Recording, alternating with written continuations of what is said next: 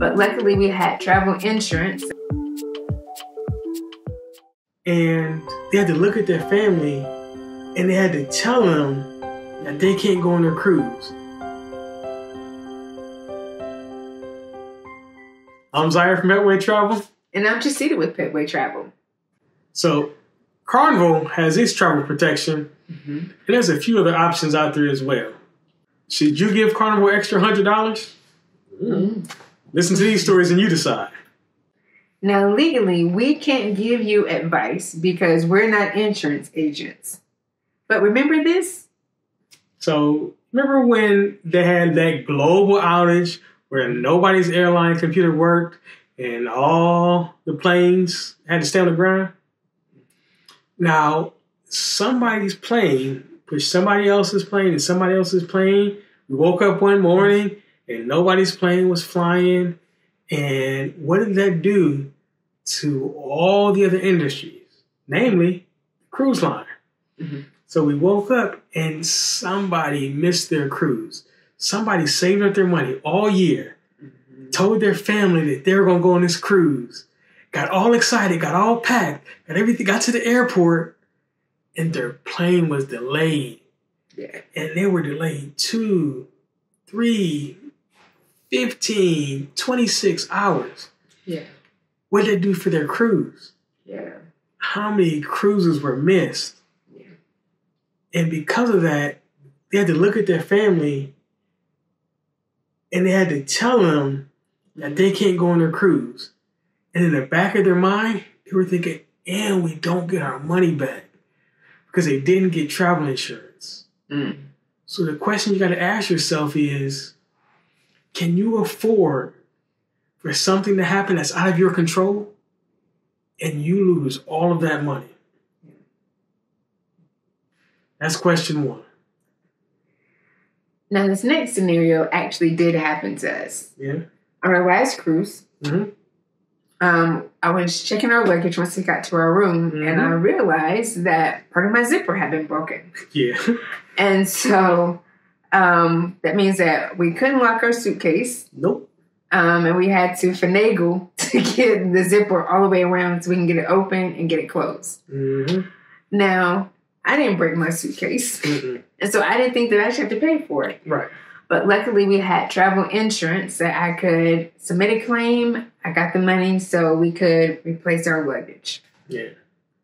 So the question is, if something of yours gets damaged outside of your control, can you afford to replace it? Let's say it's a computer. Let's say it's a camera. Let's say it's something more important that you happen to take on a cruise. Can you afford to replace it? Yeah. Because somebody else's negligence? This last story breaks my heart. I don't care what day you're watching this. If you Google GoFundMe cruise emergency, there'll be a litany of things that come up. Yeah. I happened to Google one today, and I was actually trying to donate, but luckily, they had already reached their goal. But I'll tell you what the story I read. It was a mother and son, and they went on a cruise, and they were having a great time, and they were heading back. And I want to say they were going back to New York or Virginia, somewhere up there. And the mother had a medical emergency in the middle of the night. And I'm sure the son was, I can't imagine what he was feeling at that moment. To look over and see the woman that he loves from day one, and that's really his day one, was going through something. And he got her down to the medical bay and he got her the care that she needed, but they had to get her off of the ship and make an emergency detour so she can get to some emergency care on land. And what happened was he had to go back home, but his mom needed to stay a little bit, and he was working to get her back to home. And the bill was pretty high. It was in the 5-figure area. And he had to start a GoFundMe. And luckily, I'm so glad that he was able to raise enough that he was able to get his mother brought back to him. Mm-hmm.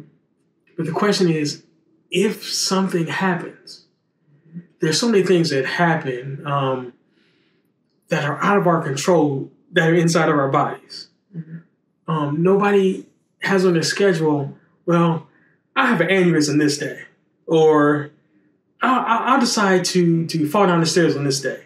Mm-hmm. That's why they're called accidents. And so if an accident happens, can you afford a 5-figure price tag just out of the blue? See, those are the questions I'll ask you. Mm-hmm. Could you afford if the airlines mess something up, or if the baggage handlers mess something up, or if there's a medical emergency? Would your life continue without a blip in it if one of those major things happen? If you say yes, hey, maybe you don't need travel insurance. But if that would affect your life, I would say look at some of the options. Yeah. And I'll post some of the companies below that have some of the other options. All right? Mm-hmm. I'm Zai from Petway Travel. And I'm Justine with Petway Travel. Thanks for hanging out with us. We'll see you in the next cruise. Peace.